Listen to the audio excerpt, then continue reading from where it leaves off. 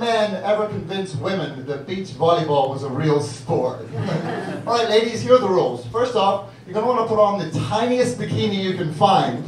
Well, I guess you could wear a t-shirt, but you want to win, don't you? Yeah, just put it on and then just jump up and down as much as possible. Occasionally do one of these. Really mash the old Rubens together as much as you can. No, it's totally a sport. It's an Olympic sport. The ancient Greeks invented it during their brief dalliance with heterosexuality. I like cats. Anybody like cats out there?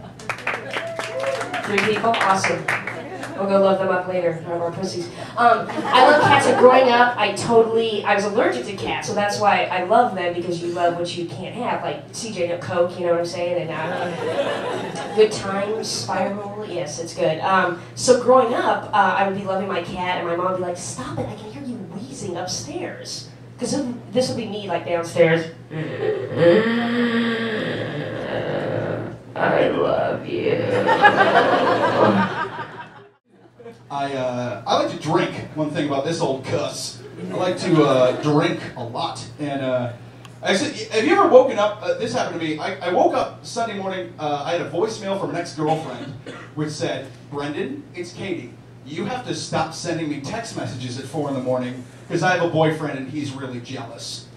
So then I immediately went to my phone and looked through it. The text message I sent her at 4 in the morning, one word, all capital letters, America.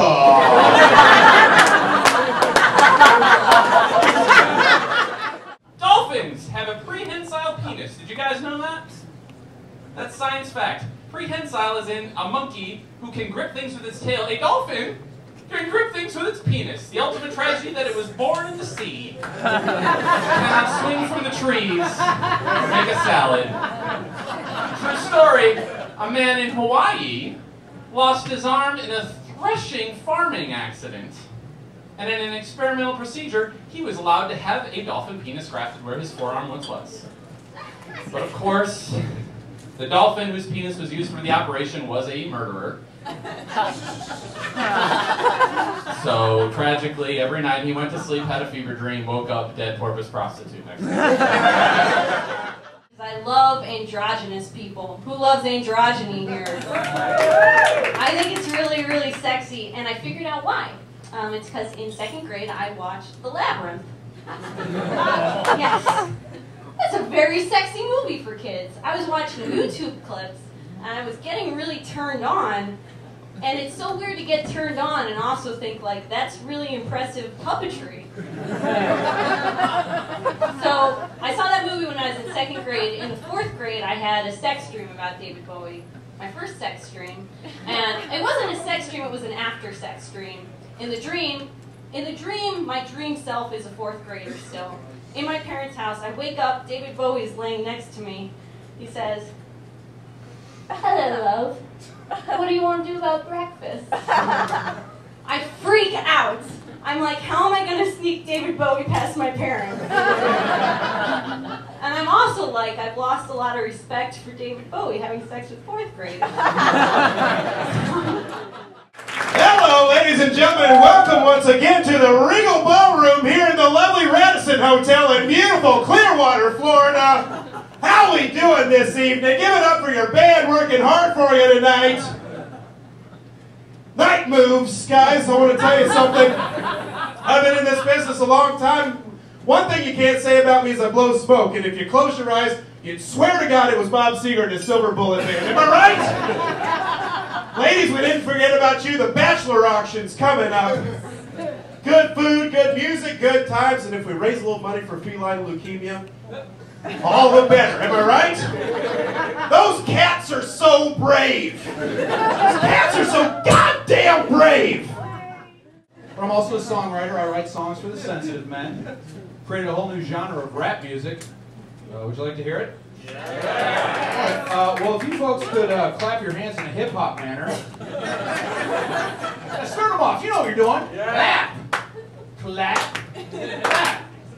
Tighten it up, please. Come on. Here we go. Here we go. Well, I'm MC Snuggles, and I'm here to say I love cuddling and hearing about your day. Well, you all relax, baby. Now that's all right. Just sit back, 'cause Snuggles is cooking tonight.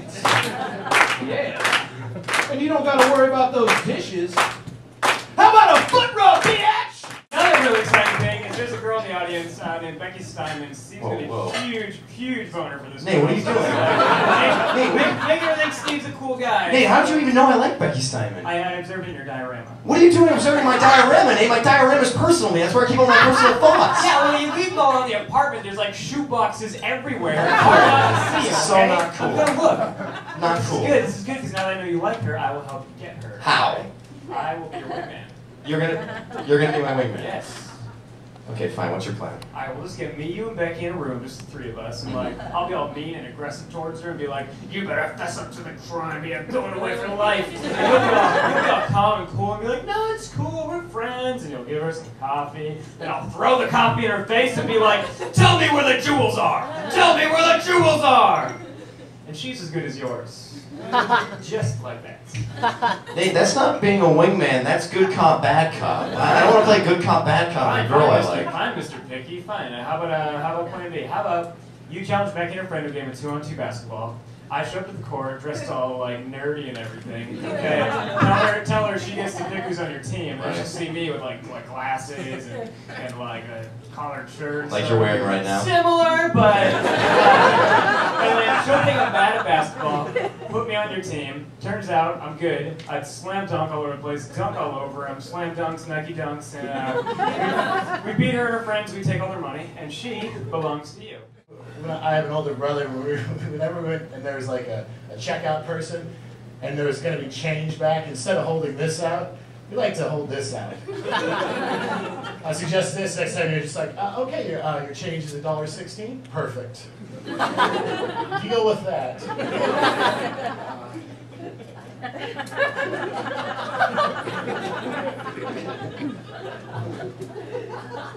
You can also get communion that way too. I'm not Catholic, but I know that they give you bread, and they can either give it right in your or the body of Christ, sorry. And they can either put it in your mouth or they'll put it in your hand. I just hold that out. Shove it in there, Father.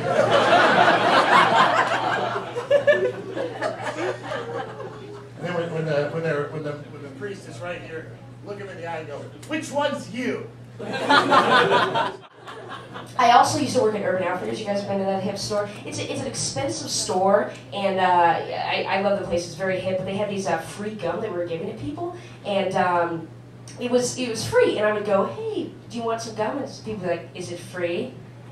Motherfucker, you just bought 2 shirts for $150. Really? Like, how much could that fucking free gum be? I don't deal with change. I just have hundreds. First of all, if you take care of yourself, if you like what you see in the mirror, fuck you.